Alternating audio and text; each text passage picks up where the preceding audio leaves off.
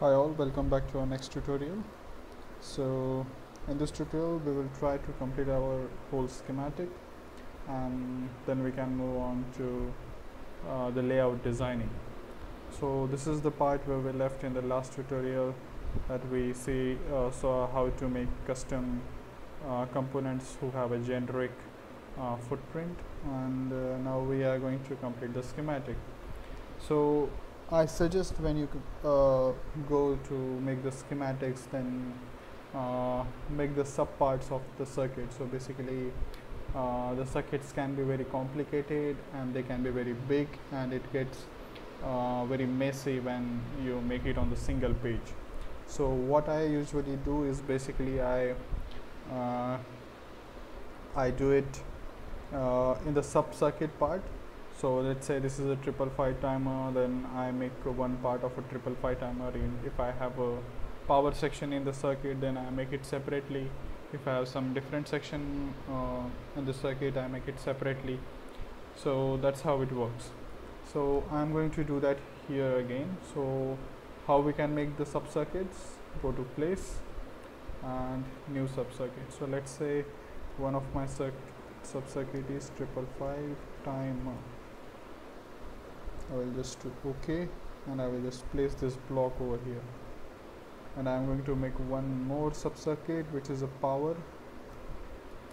So we will how we will give the power to this 555 timer through this sub circuit. So I'm going to press the OK and place it over here. If I double click on the SC1 part, it gives an option to open the subsheet. So as you can see, it has opened the subsheet just beside the design one, which is our complete circuit. So go to power, open the subsheet, just like that. It will open another subsection into this one. So I usually don't draw any schematic on the main file, which is our design file. So I will just do this Control X, go to 555 timer section and Control V. Okay, so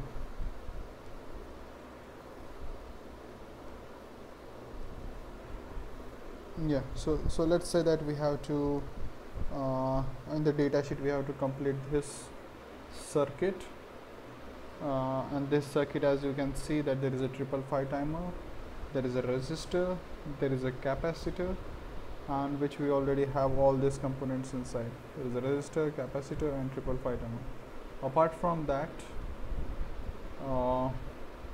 there is a switch, push button switch.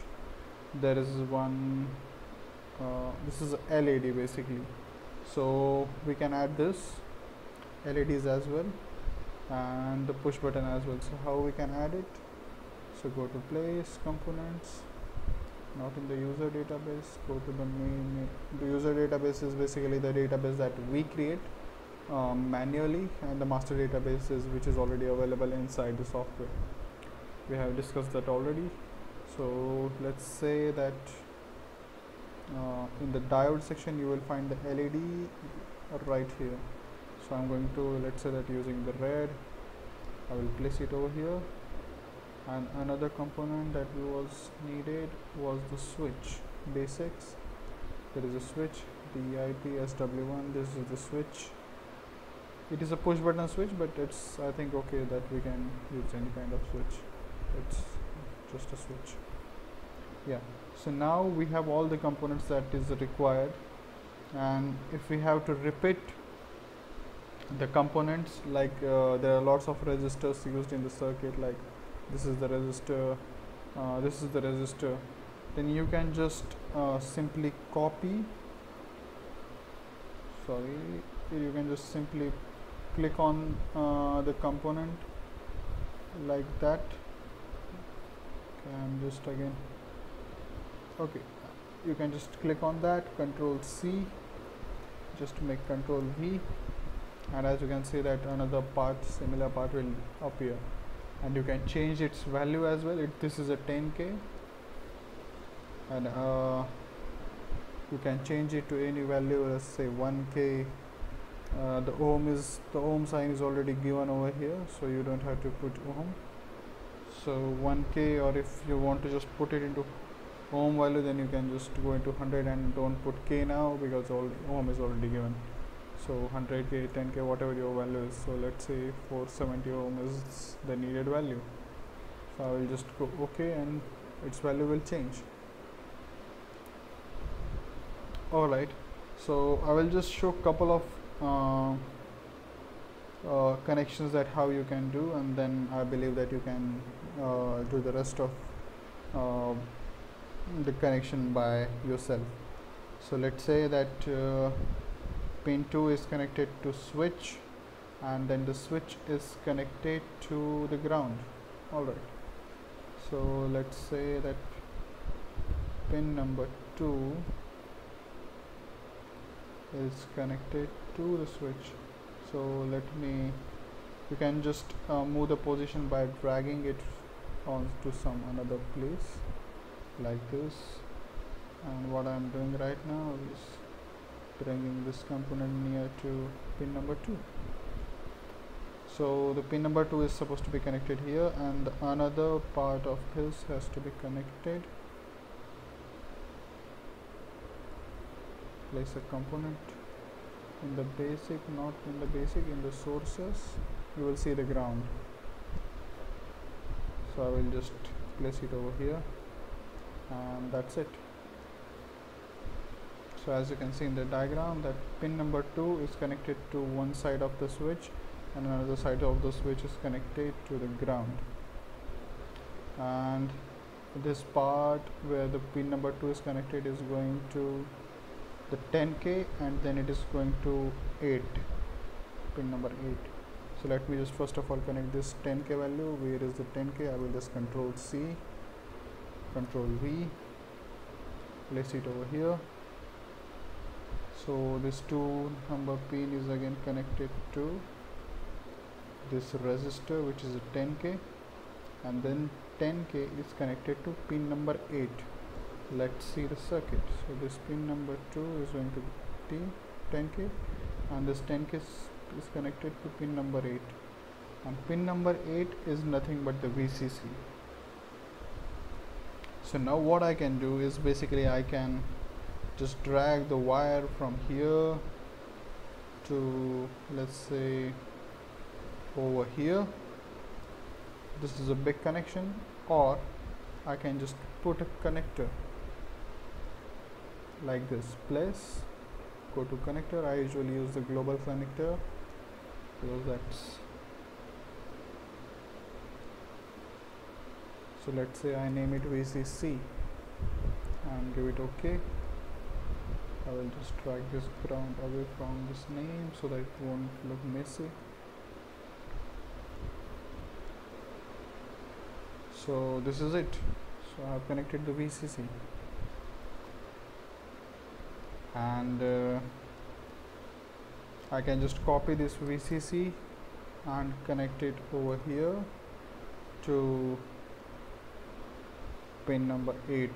So now I don't have to drag this wire from here to here. I just connected it through the VCC through the global connector from here to here. I can place as many as connectors as I want to. That won't be a problem. And I believe that rest of the connections you can manage to make by yourself. So I won't be making all the connections in front of you because that would be a very long video. So I believe we'll just skip to the part where I have made all the 555 timer connection. So we have made all the connections of the 555 timer. So this is the one sub-circuit that we have completed. There is another sub-circuit which is a power. So so you can see the VCC over here is basically the power, and let's say that this IC works on from, what is it, 5 to 15 volt, okay, and that we are getting a voltage of 20 volt from the battery, and then we have to again run the 555 timer. So if we provide the 20 volt directly over here, which is beyond its operating voltage, it will damage this 555 timer or this IC, right?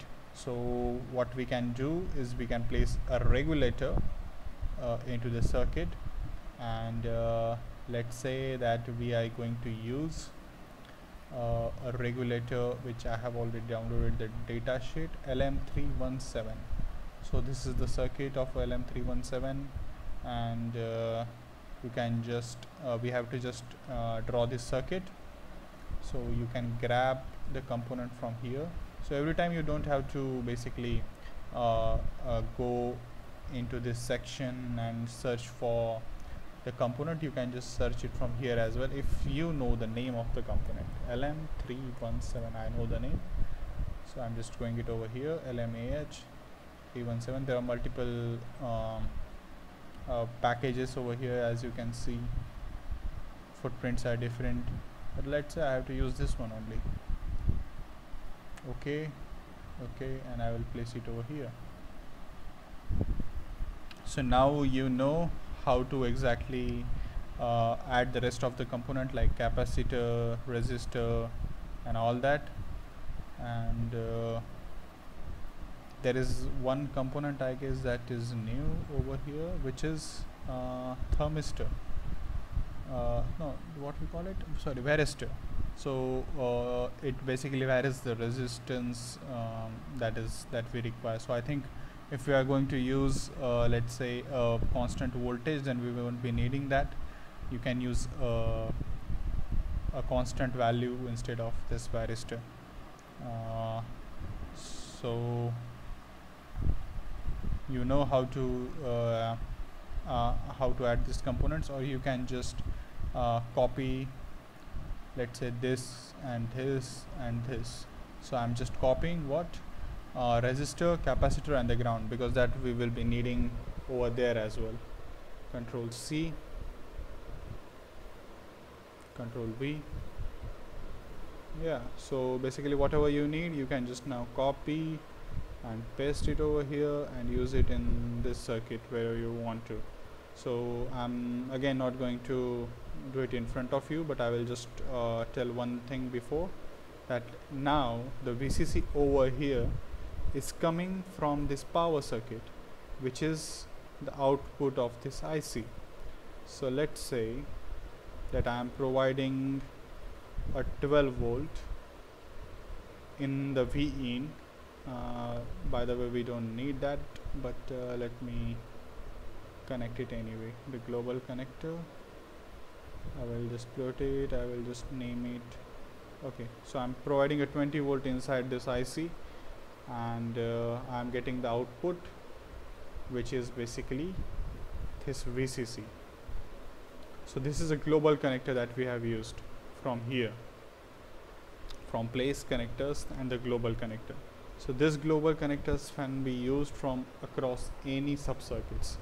So I created this global connector when we was making the 555 timer circuit, but I can just copy it by using Control C, and I can just paste it over here, and it will get connected. So basically now this part of the circuit, the Vout pin of this LM317 IC, is connected with the 8th pin, which is a VCC, and all the VCC in this circuit. So isn't that great? It's an easy peasy kind of a solution. And as I said, I'm not going to again go through all circuit designing in front of you, so I will just skip directly where I have made the complete schematic. So alright guys, so as you can see that the circuit is completed. This is the connector from where I have placed from where the connection from the battery, which is outside of the PCB, will come. So the 20 volt will go here, the battery's ground will go over here, and which will go into V-in. We will get the VCC, and the VCC will go to 555 timers VCC, and that's how the circuit will work. I can delete this component now because we don't need it in this section. And as you can see, our schematic is completed. So I hope that you have enjoyed.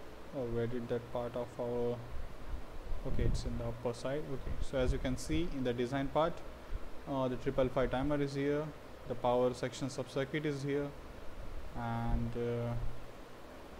that's how we complete the schematic. In the next tutorial we will go to how to design the layout, and I hope that is going to be very fun and interesting part. So till then, have a